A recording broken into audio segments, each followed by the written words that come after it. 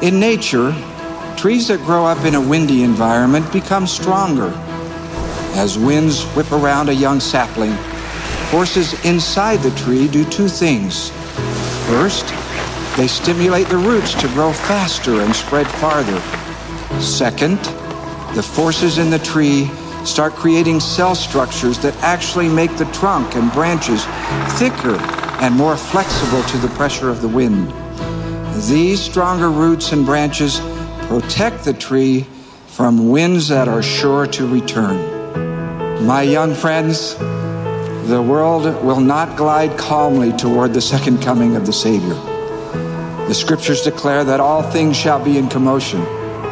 More concerning than the prophesied earthquakes and wars are the spiritual whirlwinds that can uproot you from your spiritual foundations and land your spirit in places you never imagined possible, sometimes without your hardly noticing that you have been moved.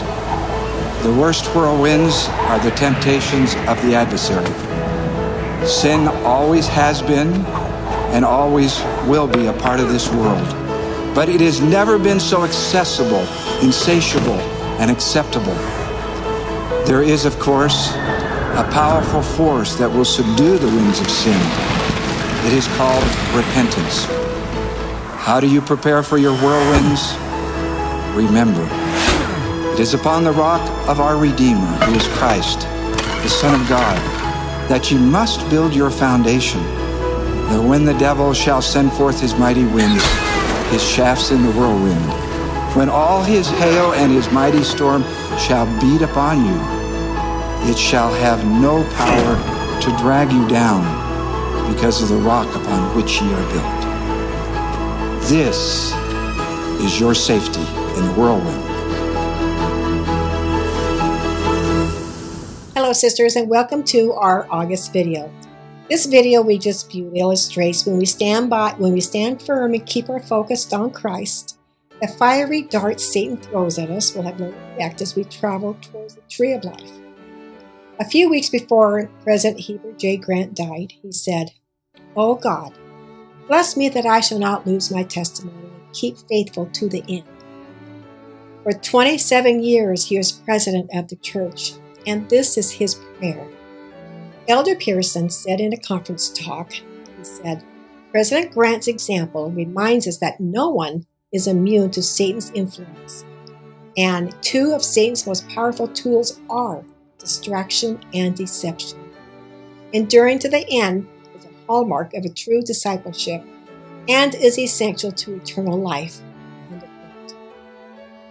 Enduring to the end helps to keep us from falling into Satan's trap of distraction and deception. And if we live a Christ-centered life, our reward is eternal life. So why is it so hard? Why do we struggle so much to be faithful with this understanding?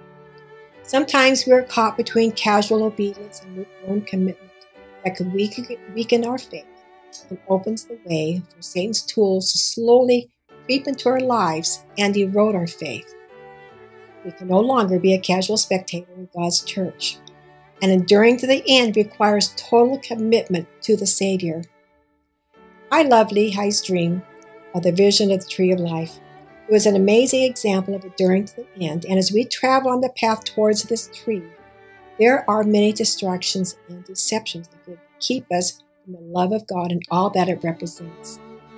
One example of deception is searching the spacious building for false knowledge, and that search will not lead us to the truth, because only our Savior has the words of eternal truth, of the words of eternal life.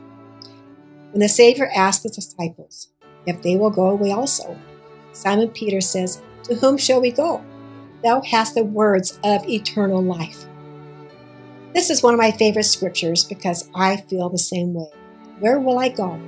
I know this is God's church, and I want to be part of His plan of happiness. It takes commitment and constantly living a Christ-centered life to reach the tree, and sometimes it's not easy. So what are your distractions or deceptions? In a book by Hiram Smith titled "Where Eagles Rest," I used many of his stories before. Hiram talks about a time when he was a bishop and a young man asked him this question.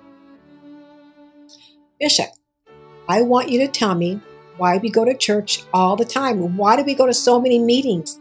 I go to seminary, Sunday school, sacrament, young men's activities, and I'm tired of it. You tell me, why do we go to these meetings? The bishop thought back to an experience he had many years before when he was a youth at a fireside. And that fireside had a real fire. The speaker stood up and said, I'm going to talk tonight about why we go to all the meetings that we go to. He walked to the fireplace, and with a poker, he reached in and took out one glowing red-hot coal and placed it on the hearth. He sat down, he folded his arms across his legs, and watched the hot coal turn from bright red to a cold black. And after 20 minutes, he went over, picked up the coal with his bare hands, and placed it back into the fireplace with all the other coals, and soon it became red hot again. The speaker got up and he said, That's my talk. Amen. Bishop Smith goes on to explain to the young man, You may not remember what you ate for dinner 2 weeks ago, but you do know the food sustained you and kept you alive. Same with attending church. We may not remember the talk that was given, but we do remember the spirit we felt at that time. Just sitting together, we feel each other's light. End of story. So praying, studying, doing Come Follow Me, having a church calling, attending church, paying tithing, giving service to others, are all ways that we can stoke our coal and keep it burning to help us stay on the path. When we were baptized and endowed in the temple, we made sacred covenants with God, and there is no going back. As we face our own personal struggles and trials, giving in and giving up are not options. Staying by the tree is the only option. Find out what that means to you and do whatever it takes to stay on that path towards that tree of life. I know from personal experiences how much my Heavenly Father loves me. He knows me, and He wants me to live with Him again. It doesn't matter who you are, the prophet, a homeless person, or someone like you or me. Heavenly Father loves each one of us, and He wants the same. He wants us to live eternally with Him again. With Christ, when Christ is the focus of our life, our coal will burn brightly, which will make it easier to stay by the tree. And I say these things in the name of thy Son, Jesus Christ. Amen.